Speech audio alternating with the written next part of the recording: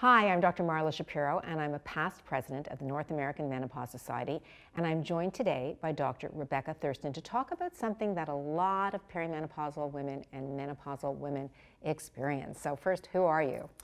I'm Rebecca Thurston, professor of psychiatry and epidemiology at the University of Pittsburgh. I direct the Women's Biobehavioral Health Laboratory there as well. And I study, among other things, hot flashes. So, hot flashes. Yes. Perimenopause, menopause, in menopause. What do we know about these hot flashes? Why do they happen? Well, the majority of women get them. Upwards of 70% of women get hot flashes at some point during the menopause transition. And for a third of women, they're very frequent or very severe.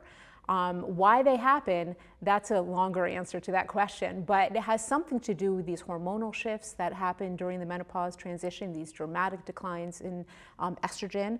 But also there's something going on with the way that the body regulates temperature, what's called the thermoregulatory system, that these may reflect.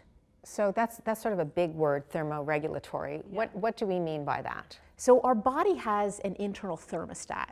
It's kind of like in your house. And when the temperature goes above a certain point, the air conditioning may click on. When it goes below a certain point, the heat clicks on. We have a similar kind of mechanism in our body. But for some reason, what seems to happen during the menopause transition is that internal thermostat is a little broken. So it's a very narrow window that is perceived as normal, okay body temperature. And you have these minor changes in, minor changes. Environment? Right.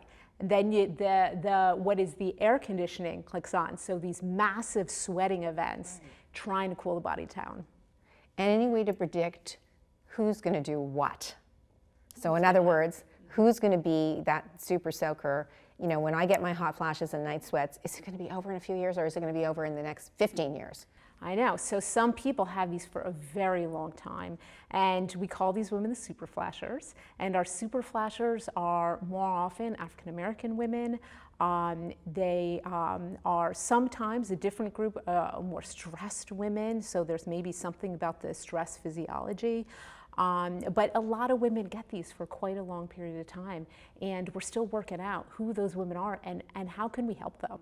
So learning a little bit more about what's called the physiology or the pathophysiology of these hot flashes, what's happening in the brain, will that guide treatment? Is there any way that we can get the brain to interpret, give me a broader window here so I don't do this? Yes. So what we're working out in the brain right now is how that hormonal system, those estrogen changes, talk to that internal thermostat. And that happens in the brain, in the area of the brain called the hypothalamus. And we're developing new agents right now that will work at that center of the brain. They're not out yet, but it's possible that we can get this nut cracked and help women.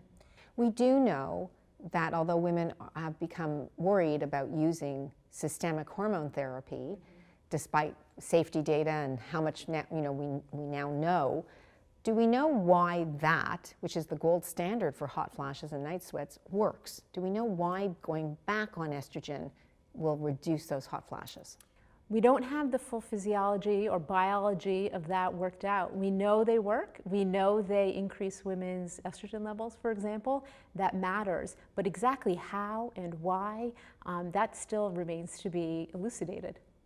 So early days, but it's possible that understanding exactly how the brain talks to each other and sets that thermostat will guide future management. Exactly. Thank you so much for being with us. My pleasure.